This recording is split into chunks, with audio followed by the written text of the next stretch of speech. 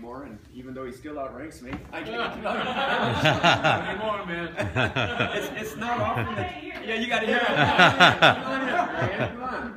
I mean, it's not often that you get somebody like Duke, who's got such a distinguished career.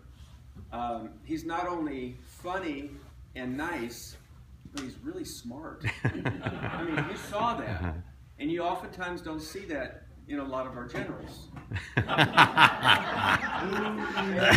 going to get even better. So I'm going to tell you a little joke. It's about this general who had his own plane, and he's going to take a ride and go inspect some of his troops.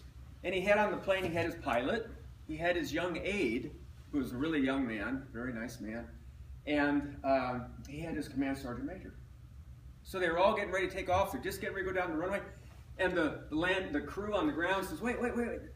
And this young private comes running over, grabbing his duffel bag. And the ground crew asked to the general, who was a very nice guy, would you mind taking this young private with you because he's going to the same place? He just said, of course, come on in. The private comes in, salutes, throws his bag in the middle of the bag. They take off. They're flying for about an hour. All of a sudden, there's a loud explosion. Pow! The plane shudders, and the pilot comes running out with a parachute on and says, the plane's going down.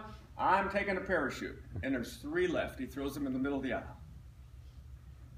Well, that captain was really scared. That aide, he said, I'm a young man. I've got a new baby. I got to go, and my wife's going to kill me. So he grabbed a parachute and jumped.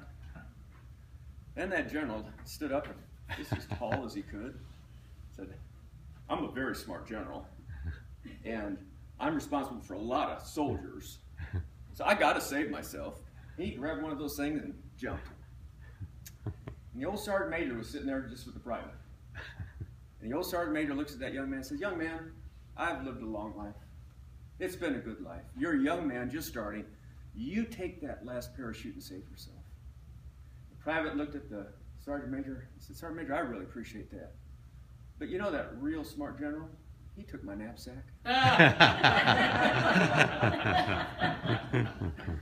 So I'm delighted to be able to be here. Yeah, that's right. So.